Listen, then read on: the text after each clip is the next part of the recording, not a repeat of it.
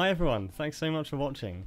My name's Louis Taylor, I'm a composer from Bristol, and here I am with Barnaby Martin, or you might know him as Listening In. He's a fantastic YouTuber who's got some very interesting and comprehensive video essays, and I'll link his channel above and below. So here we are, Barnaby. Barney, how are you?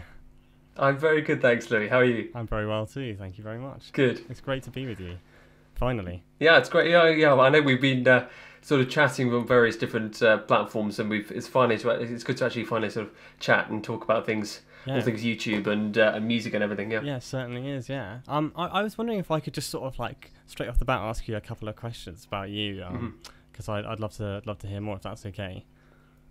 Yeah, absolutely, far away. Yeah. Yeah. So I was just wondering, like, generally, what your path was into music and your general background, and also you teach chemistry, right? So I was wondering how you sort of got well, maybe you came away from music and into chemistry, or one or the other. So I'm just interested in your general background. So yeah, I'd love to hear. Well, more.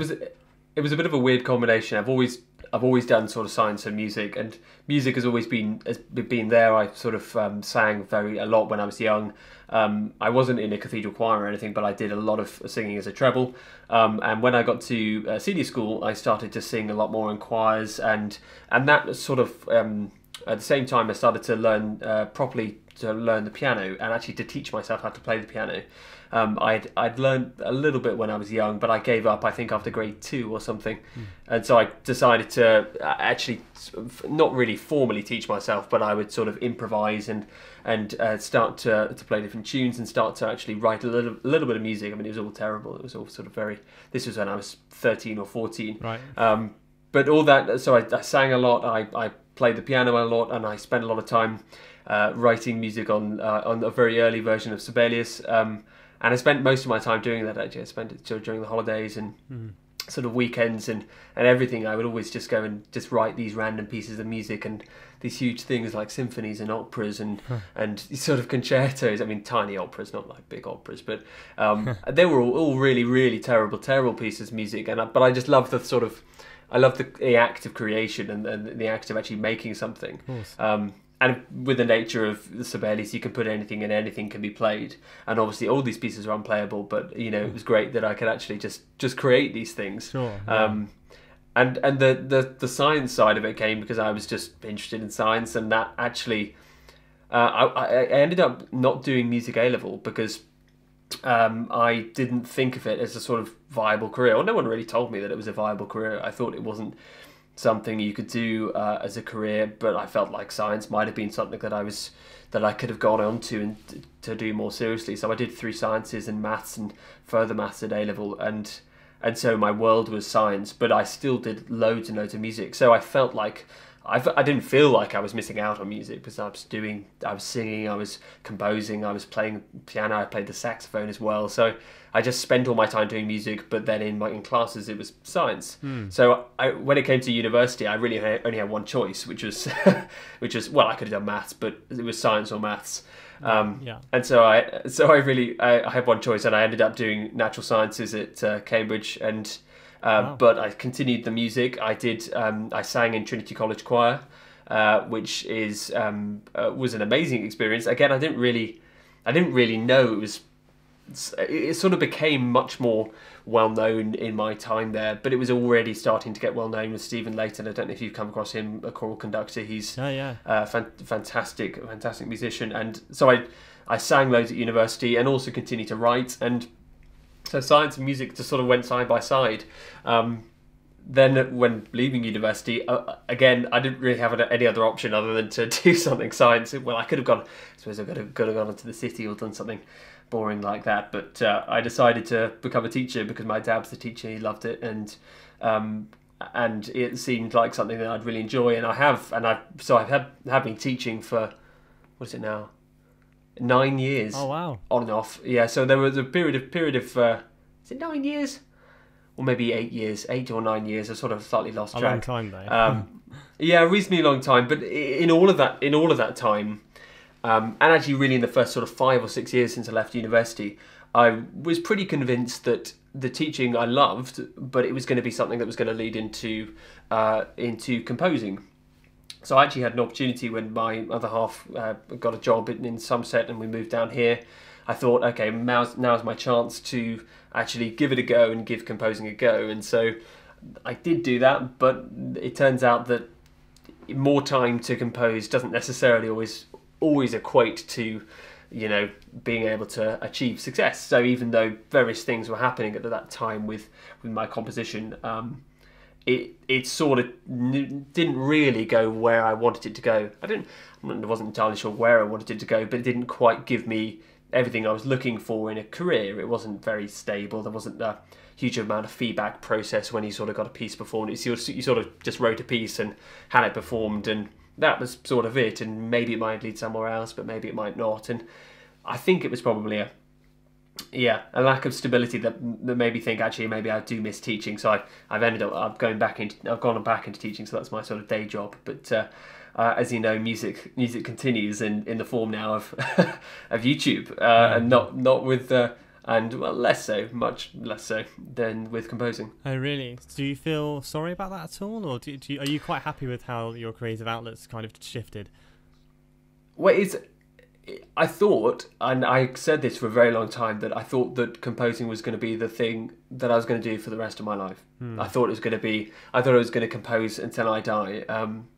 I actually, from age 15 to age 28, I didn't stop writing music. So I always had a piece on the go. There was maybe like a time where I had a week off, but I would feel this itch and this urge to write something. So I would always go on to the next piece, even, you know, most of the time without commissions, most of the time without anything to write it for. I just wanted to write. So in my drawdown there, I have got piles and piles and piles and piles of unperformed pieces. Oh, really? Yeah, which is fine, because I loved writing them, and I did love writing them, but I thought, as I say, I was going to write forever. But then when I started YouTube and I started making video essays, because they're so creative, because they require such a lot of creative input and creative energy, that I actually didn't miss the composing. I didn't think, oh, I need to compose now, because I had something creative to do. And it sounds as though I'm sort of speaking finally as if I'm never going to compose again.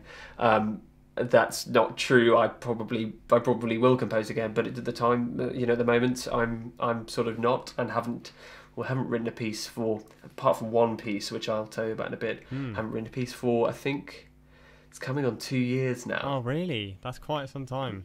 Goodness. Yeah. But it's good that you found some other form of creative expression that you love doing and can find the time for. That's great. Yeah, and it's funny, because I think this is true for other music YouTubers as well, other people who have sort of tried to find another creative outlet, that composing is a wonderful thing, and it's an amazing collaborative and can be incredibly rewarding thing.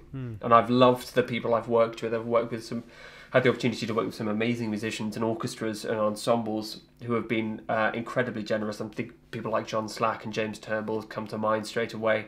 The Berkeley Ensemble, choirs like Illuminare Choir, loads of just amazing musicians who have been very, very kind in performing my music, and it's given me an enormous buzz. But there comes a point where you go, okay, well, I'm putting in loads and loads of effort because I was writing constantly, but it wasn't giving me what I wanted, and that feeling of the sort of immediacy. Right. Yeah. It's a very lonely business, and this is not to put off anyone from composing, but I found it quite a lonely thing, and I'm also a massively impatient person. So waiting around for people to ask me to write music was I just found really infuriating. So I was like, I have to do something. I have to create something that I can put out into the world. I don't have to wait for someone to ask me to put it down into the world. I can just do it. Yes. I can send it out there, and I can get feedback.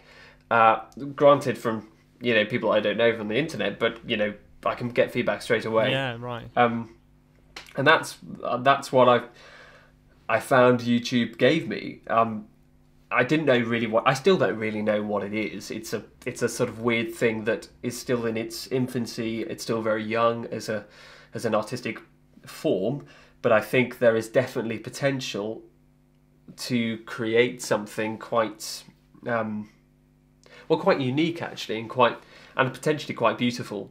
Yeah, through YouTube. Yeah, I mean, which I'm sure you probably you agree. I think you definitely probably agree. Oh, I absolutely do. Yeah, and I mean, for me, I've been interested in filmmaking for basically as long as I can remember. In fact, filmmaking for me was probably my first interest and my first hobby before I got a piano or anything like that. And I started to make these really awful YouTube films, like you with your composition at the time. And I was also writing some really, really awful music too. And yes, we all did. Yeah, and I'd make it onto a little CD of a crappy iPod recording and try and sell it to my family for $5 and make some profit. Well, it's funny because I did similar things, but I was obsessed with having a published score. So I'd mock up these fake published scores, and I made up like a publishing house. Nice. We lived in a house that happened to be called Housen, so I created Housen's Publishing, and I created all these scores and I printed them out on our home computer, and I would sort of try and bind them and make them look as pretty as. I mean, the pieces were terrible, but I was just obsessed with the aesthetic, beautiful little score that I had that I could show people. And in a sense, that is what I'm doing now. I'm packaging up a little nugget of something that I've created that I'm really aesthetically pleased by.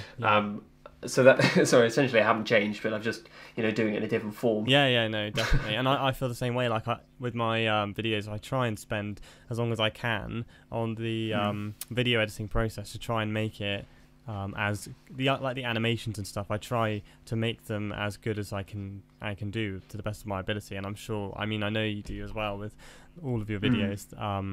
And I remember reading a comment about one of your videos. It was what does colour sound like one, and that ending where all the different specs of the art flash the painting up at the appear, end. That was just like really, really quite an emotional moment almost, I would say. and there is a sort of beauty to video editing in itself. It is an art form in its own right, I would argue. Oh, definitely. Oh, completely. Yeah, and there's actually every single aspect of the video essay making process is artistic and creative. Yeah. From the topic choice, which in itself is very creative, to the thumbnail design, to the script editing, to the the research and the script, to then the audio editing and the way you actually record your voice. Then there's and as you say, the video editing itself, and to try and create.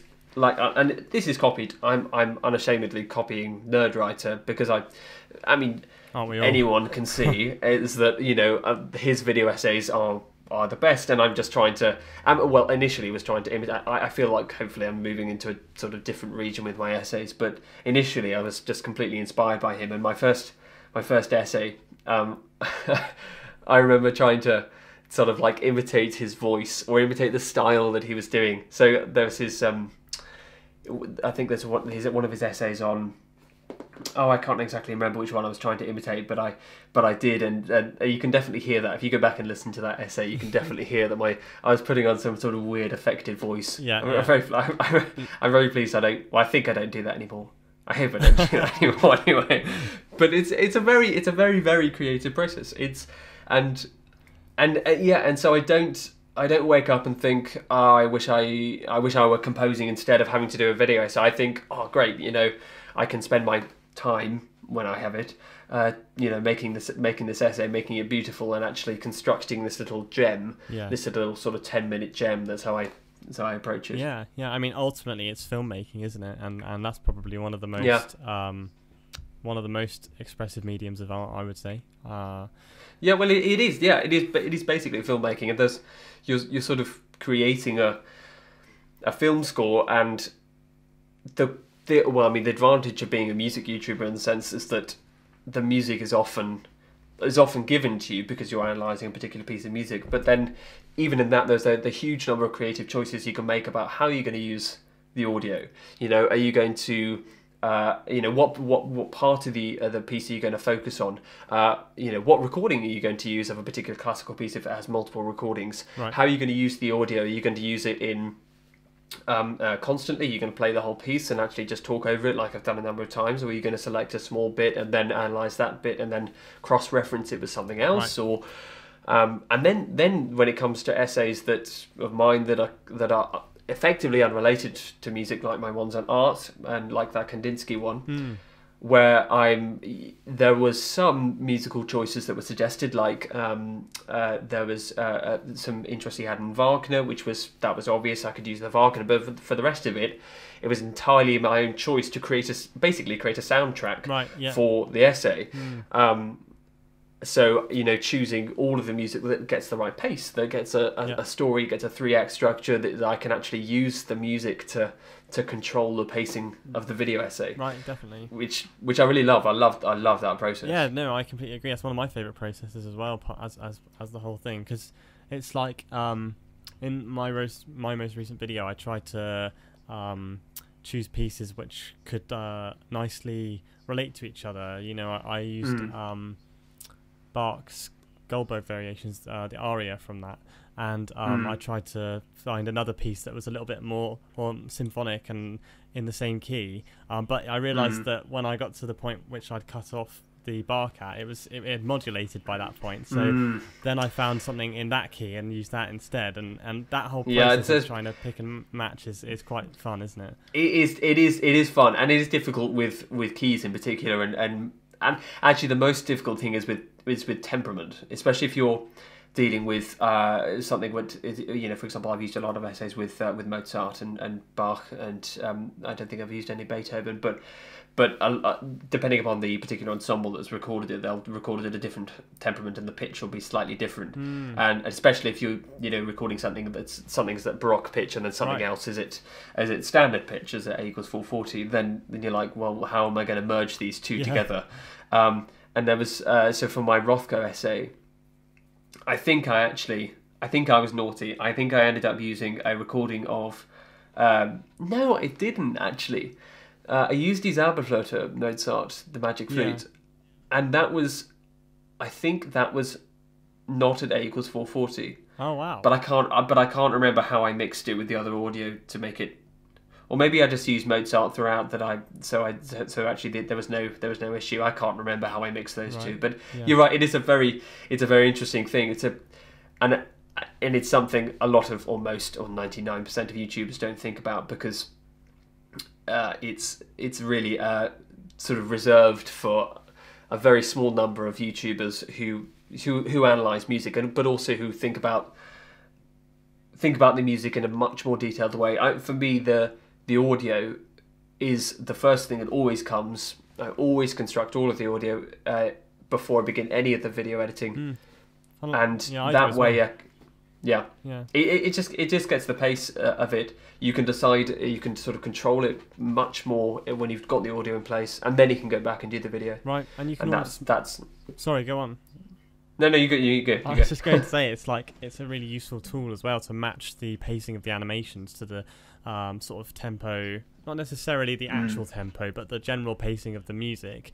I find that it can be a good sort of foundation for the animations to be supported by. Do you find that? Yeah, definitely. Oh yeah, completely. And actually, the animations will be largely determined by what's happening underneath in terms of the audio, and so it's massively affected by the audio. So I think for my first essay, for my Shining essay, I just sort of started from the beginning and then recorded the audio in chunks, the voiceover in chunks, and then sort of constructed it from beginning to end. Yeah. And it was such a painful experience, because it was enjoyable in the sense that it was the first time I was doing it, but it was painful because I didn't have the feel for the essay, so I ended up having to go back and shift things around and move things around in order to get the pacing correct, because I hadn't established it beforehand. Right, yeah. So after that, from essay 2 to essay 40, now I'm on. I think it's 40.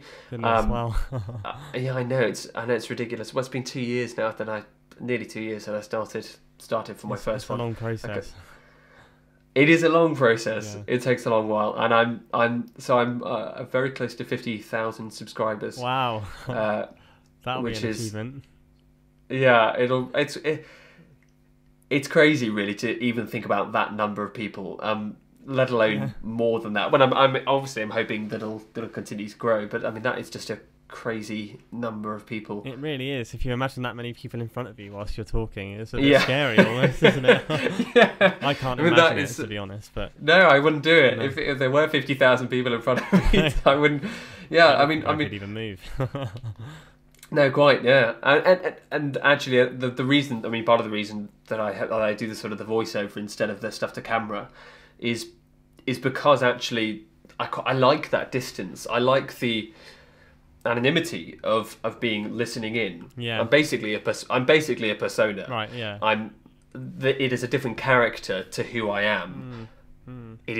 It's me, obviously, but it's sort of I'm putting something else. There's a distance between me as a person and listening in, which I quite like because firstly because I was worried about sort of negative comments, but also I think you can make it much more emotional and you can make it much more direct by having a voiceover with animations instead of the camera stuff. Yeah.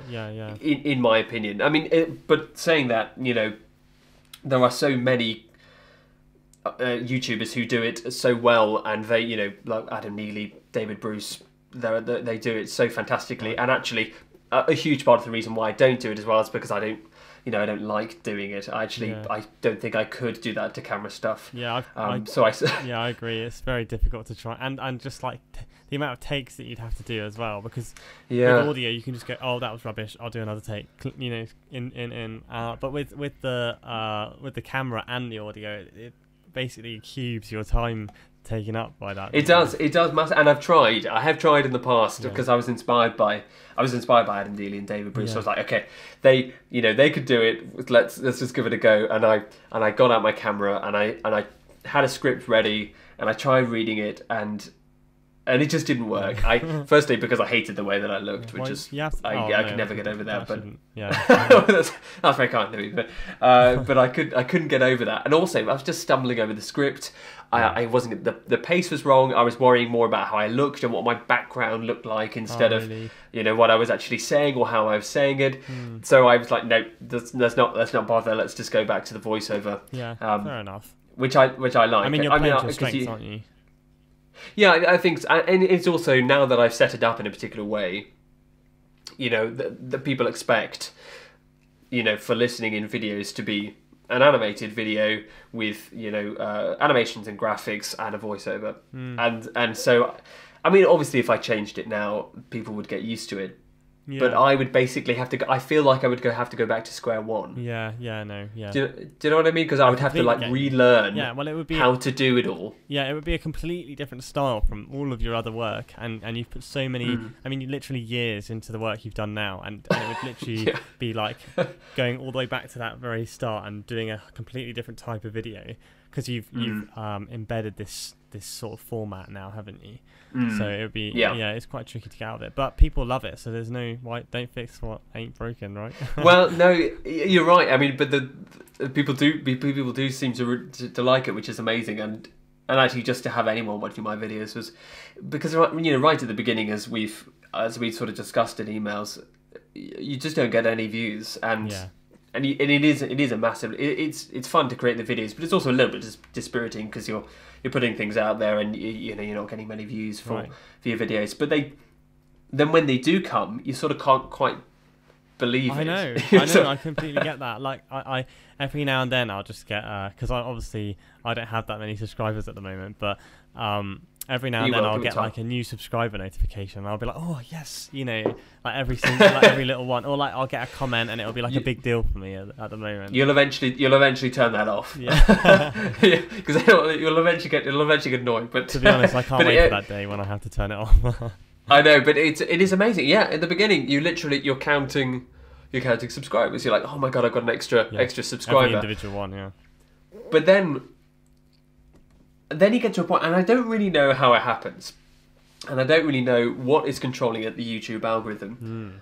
Over the past, mystery. And I'm really hoping that it is a mystery, but I'm really hoping that this will continue, and I'm not sort of jinxing it. But I have had quite healthily over the past 3 months, I've had 10,000 subscribers gained a month. Oh wow, goodness! So. And that is just a ridiculous number. I mean, when I started this, I thought if I can get 1,000 subscribers, I thought that'd be amazing. Yeah. I thought, that's the goal, 1,000 subscribers, and then I thought, well, maybe if I can get 10,000, that'll be okay. That'll be pretty good, and I can call it quits then. I'm like, okay, that's it. I'm happy. I've done that. 10,000 subscribers, and then you sort of go, oh, well, yeah, okay, I've reached 10,000. Maybe I can get to 20 and 30, and then your goal sort of, it just expands and expands and expands. Yeah. I mean, which is a nice position to be in. It's certainly very nice. Yeah, I'm sure it is. Yeah, yeah. I mean, from someone who's sort of been a fan since I think you had about 25,000 subscribers, and I just and that wasn't that long ago when I found you, to be honest. I mean, no, 25 was, I think it was last year at some point, at the end of last year. Yeah, it was definitely last year, but it wasn't. It was only a few months ago. It wasn't like I found you a couple of years ago or something. And I remember I found you because I was writing a score for a video game, and I was trying to look into like John Williams action music sort of style.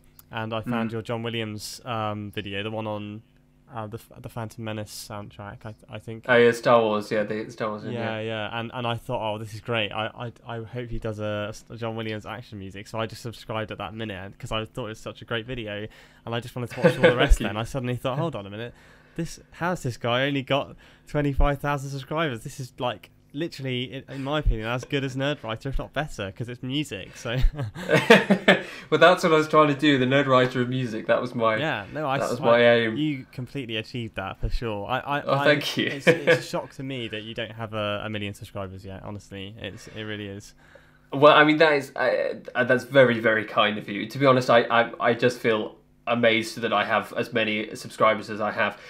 It's a weird thing because you think I actually really just had to be grateful for anything that you have and any sort of attention you're getting online. Of course. And if it happens to expand and it happens to grow, then amazing. And I'm just going to continue to make the videos and continue to enjoy making the videos. And I just need to keep coming up with topics to make videos about. And actually, one of the great things is that I feel like I'm sort of building a little community of sort of diehard supporters and fans who watch everything, and I always get comments for them and I always reply to their comments, and it's just a really nice thing. It's a lovely thing, and I'm so pleased I set it up, and I never would have thought I would have done this. I honestly, if you'd said to me 5 years ago that you'll set up a YouTube channel and even have 10 subscribers, let alone 50,000 or whatever I have now, then I would go, no, that's just bonkers. I'm not going to do that.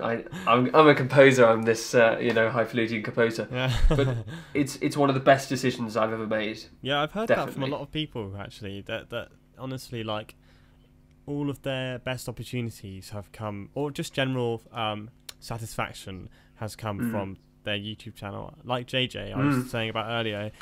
Before he set it up, he was doing quite well with his composition, but once he'd set it up and started gaining some attraction, he said that he's never had as many opportunities in his life as a result, and he's taught over 200 people now. He does private tutoring.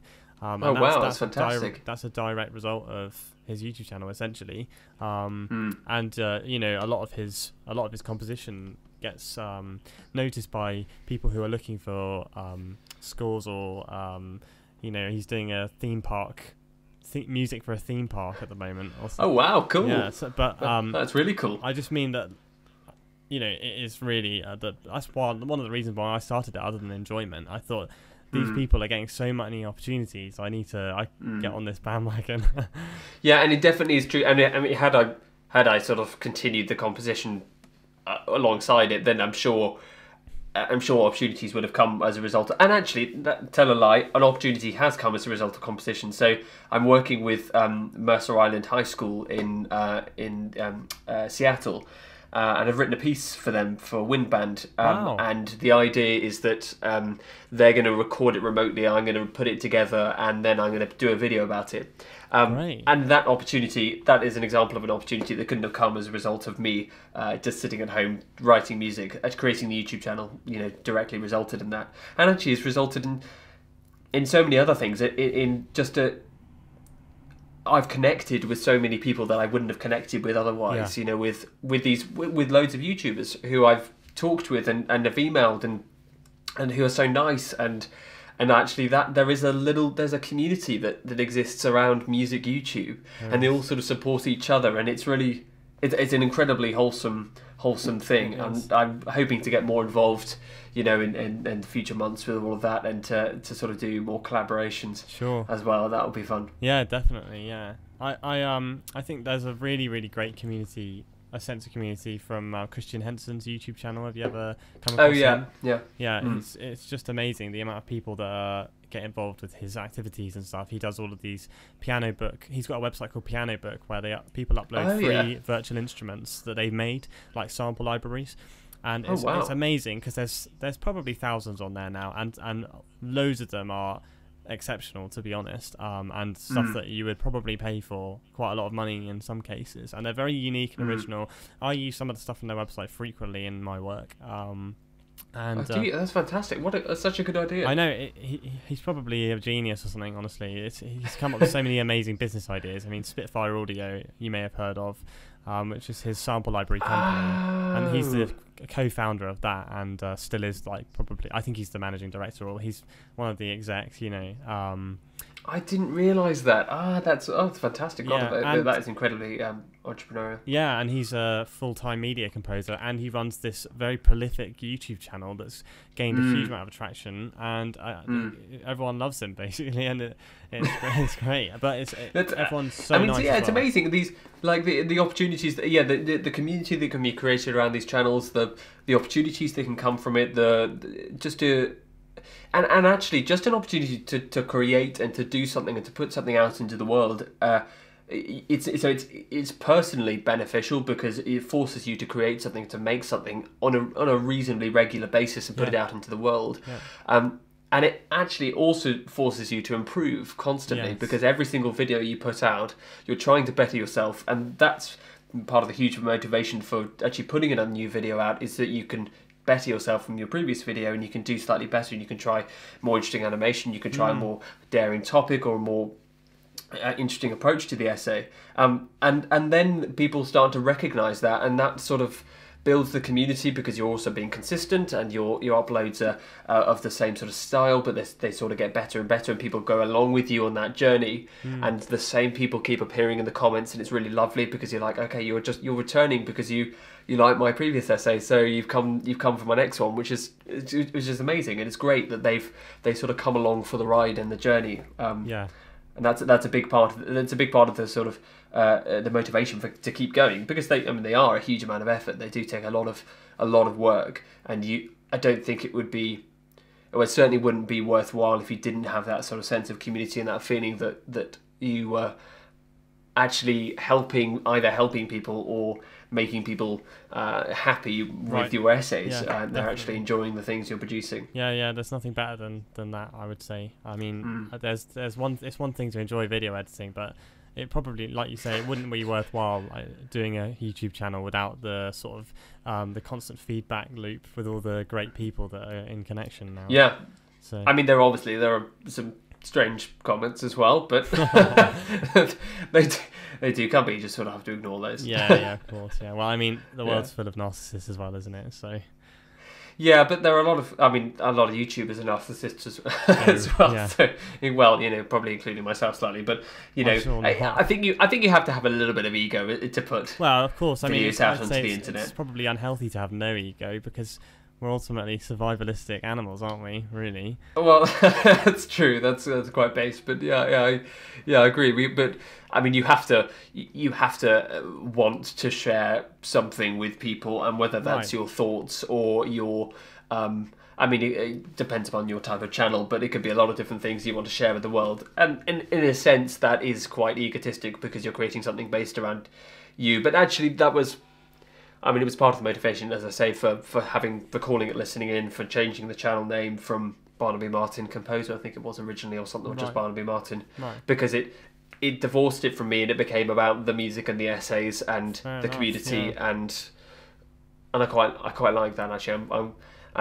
I don't know about you. Did you consider sort of moving away from Louis Taylor, or are you going to stick with that? I'm going to stick with it, because for me it's not just it's not just like full video essays. I really enjoy the more in-depth like demos that I've done a couple of in the past, and I really enjoy, like yourself, like educating to the best of my ability, and I think that keeping my name on there brings like me closer to the people that I'm actually talking with on the channel, and also I think that it's probably quite useful for me as a composer to have my name on there, because that's definitely it's almost like a portfolio in some respects. So if anyone did land on my channel or something, they'd know exactly who it was, and that might be useful for them to contact. Oh yeah, I can completely, and like David Bruce, he's done that as well. David Bennett as well. He's sort of kept the name. And actually, because when I changed the channel name to Listening In, I had loads of videos of school videos on there of my pieces, which I made unlisted, so they can only be accessed via my website. Yeah. To sort of basically make a clean break and say, okay, this is something new. This is like an entity in itself. Yeah. Listening In exists. Yeah, it's like a brand. Beyond. Yeah, it is. Yeah, it is exactly. It's a brand, and so I sort of really bought into that. But the slight annoying thing is that, of course, you have to change your Google name. So everything for me for Google is called Listening In, and Google thinks my first name is Listening, which that's pretty funny. Which is it's quite annoying. Yeah, I mean, I used to have my YouTube channel. It's the same channel. I did change it. It used to be called Ledge Productions. Ledge Productions. Yeah. That's excellent. It's because I used to make films, like I say, and I uploaded all of these crappy short films. They were like something like 60 in the end. They were awful. But I wouldn't be anywhere near as good as video editing as I am now without that sort of practice. Yeah. And it was because one of my best friends at school had a YouTube channel, and he is a filmmaker, and his little sort of brand was called Edge Productions, and I just thought, my name's Louis, I'm just going to stick an L in front of it just to sort of piss him off. I always see. and it just kind of stuck on basically, and then I just thought, right, I need to just like be a bit more professional now and change it to like my name. I'm Louis Taylor. Yeah. Louis Taylor. Yeah. Exactly. Yeah. So yeah. I was going to ask as well if you'd ever considered getting involved in media composition yourself, especially because it seemed like some of the stuff that put you off composing more full time might have been a financial reason as well. I mean, I might be sort of no, you're bang on the money there. Ironically, there. Yeah, it's the money is in contemporary classical music. People don't really talk about it. It's something that is not talked about, and I found that particularly difficult. Yeah, it wasn't something we necessarily discussed a lot. And when being a contemporary composer, people didn't really talk about how much they were paid for commissions, and it was a bit of a topic that was avoided in discussions. There were a few courses that talked about it in a bit more detail, but you never really knew how much you could potentially earn. Could you, if even you could earn a living as a composer, as a contemporary composer? Right. And I found that actually, that most of the time people were expecting either music for no money or music for not particularly, not a huge financial return. So it's something that it's not a very lucrative business, and most people who are contemporary composers also teach. They do academic teaching as well, or they do other things on the side. And because I'd never really got into the world of media composition, I never really considered it strongly. So I think because I thought I wasn't used to the programs and the systems that were used for film and TV composition. But I've always thought that had I had another opportunity, I'd have loved to have done it. It was something that I'd been really interested in doing. How did you get into doing it then? Did you just decide that was the route you wanted to take? Well, it was I kind of hit a crossroad because in my A-levels, I actually didn't start off doing music. I was doing film and television and history, and basically I suddenly thought I really just need to do music again, because I kind of got fed up of it. A bit like yourself, I got to sort of grade 4, lower grade on the piano, and just sort of thought all this grade system is not working for me. I'm not enjoying the the strict nature of it. It shouldn't be like this. It shouldn't be this strict. I mean, I know a lot of people in America don't even do grades, and in Russia they don't do that. And I just think it's too strict for me. I don't really work very well like that. But then I started to get this passion for it again out of nowhere, and I started doing music again. But I was still doing film. So, and I thought, why not sort of couple the two together and do film music for my own films, basically, and my co-students' films, basically. And I started to realise how much I loved doing it, and I always loved film music anyway. So it suddenly became a dream for me to become a media composer. I can imagine, because I can imagine it being a really amazing thing to do, and I, as I say, would have loved to have gone down that path. And in many respects, the sort of my creation of all these sort of film video essays is me trying to sort of claw a little piece out of the film music world that I would have loved to have been in. Because I think, I don't know exactly how it would have worked, but I would have loved to have written for film. But I only realised that quite late, and by that point, I would have had to gone back to study, and I would have had to gone through a different system than I went through with my sort of contemporary composition. But it would have been really fun. So do you sort of imagine you want to write for films or for sort of larger scale things as well? Yeah, definitely. I mean, I've just finished a video game score, and I love doing video game music. I'm doing another video game as we speak too, and they're like, much bigger projects, because short films tend to be within sort of 10-15 minute range, maybe 20. So there is a huge amount of room for musical opportunity, but it's a fairly limited amount of music. Whereas the games I've done, one of the scores I've done is 90 minutes long. So it's a lot of music. That's a lot of music. Yeah. And it took me 10 or 11 months to finish it, basically. And it was, I loved every minute of it. And I'd love to do more stuff like that. And I really, really want to get into the sort of TV music world. Like I'd love to score some contemporary television dramas. Well, actually, that's where there's. I mean, they're basically extended films, aren't they? And you got the opportunity to write a huge amount of music. And the themes can be so extended and developed. Yes, definitely. Yeah. It's where it's basically the future for media composers. Yeah. So I really sort of watch from afar now, and I'm amazed by the people who can create so much music so quickly. I can write music reasonably quickly, but nowhere near probably as quick as it would be required to create for TV and film, where you have a set of months to write hours and hours of music.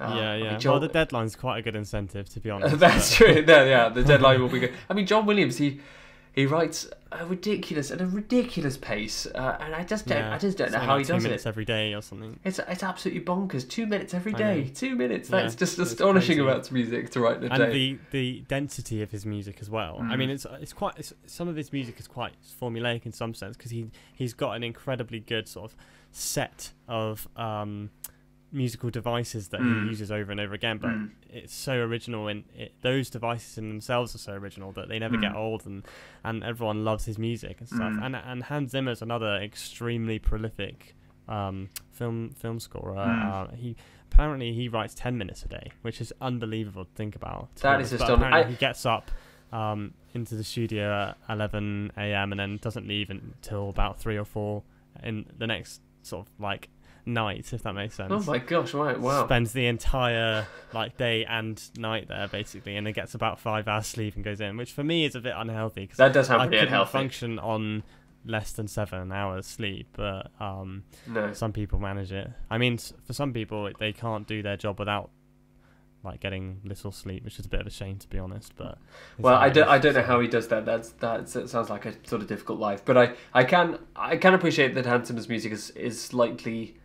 He's probably slightly quicker than John Williams, because the intricacies, and probably also the way that he writes. I think from videos and things, I think Hans Zimmer writes by using direct MIDI input into probably uses something like Cubase, whereas John Williams, I think one of the most astonishing things is handwriting. I know he does short scores for things, but even short scores, handwriting 2 minutes of music every single day, and then giving to his orchestrator. That's just an astonishing turnaround.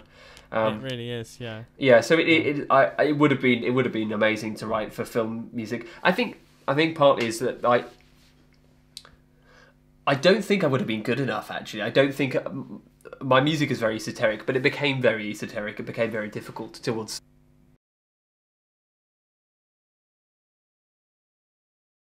Thank you so much for your time. My pleasure. Well, it's good to finally meet you, Louis. It's really great to finally meet you as well. Yeah, see you around. Thanks very much for watching that, everyone. Unfortunately, we had to cut that off a little bit early due to some technical difficulties, but I thought that was a really, really wonderful conversation. If you'd like to hear more of Barnaby's music, you can check out his website, which will be linked below. And please, please, please do check out his YouTube channel. It's a phenomenal resource for any musician or composer, and I would say that for any person looking for some entertainment, it's absolutely fantastic as well. The depth that he goes into in the videos is astonishing, and it's incredibly comprehensive and so well thought out, and the animations and the whole editing process is incredibly beautiful, so it's well worth a watch and a subscription. So please do go ahead and check his channel out. Like I say, it's linked below, and I'll link it above just for you guys too. So thank you once again. It's been really great. See you later. Have a good one.